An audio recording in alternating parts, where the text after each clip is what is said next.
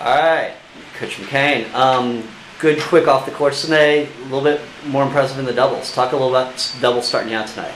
Well, I think we talked a little bit yesterday that we were a little rushed before we went out for the doubles. There was some confusion about the timing of the match and how much time we were going to be allowed to warm up and whatnot. So we just told the girls last night just be ready to rumble in like 10 minutes or less, and they were ready. And they were a little hacked off about yesterday too in the doubles, so that helped. Came out with a little fire. Definitely.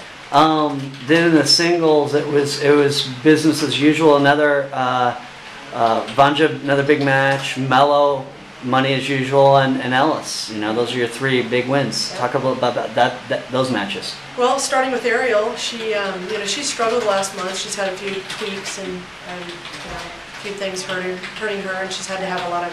We've been joking around about the fact that she's had more work done on her in a 48-hour period than a Yankees starting pitcher, but she's doing really well, and she's withstood a lot of the bumps of freshman year, and she's ready to put in a good performance this week, and she worked really hard in practice, and it was nice to see her get back to form today. This is the first time I've seen her perform in about 4 weeks.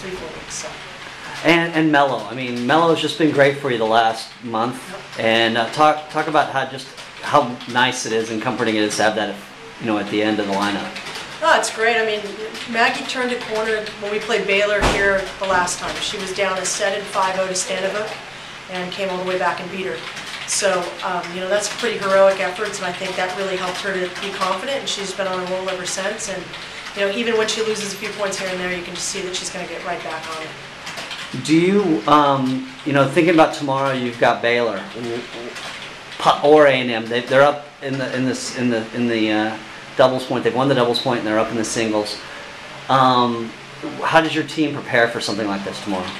Well, we've seen both teams this year, so that's nice. We know their lineups pretty well. We're just looking forward to a good fight. Obviously, it's nice to be at home playing.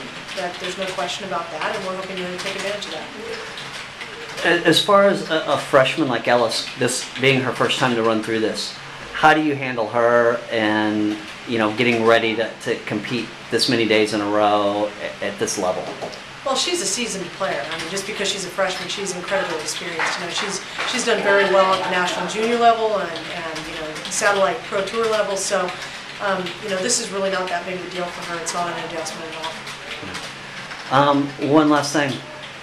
2 weeks ago, it was rumored that you actually won a long drive competition. Talk a little bit about your abilities on the golf course. Well, my philosophy on the golf course is very similar to that on the tennis court. I just want to hit it as hard as I can, and I don't really care where it goes. But it works out in golf every now and again. And just had that motivation. Chris Plotsky hit that long drive before me, and I just wanted the boss to know that I was right there with her, and I got a little lucky and just rolled it right past her. Could you have played on the golf team at Stanford? No, I didn't even golf when I was at Stanford. I didn't take it up till my junior year. All right. Thanks. Appreciate it.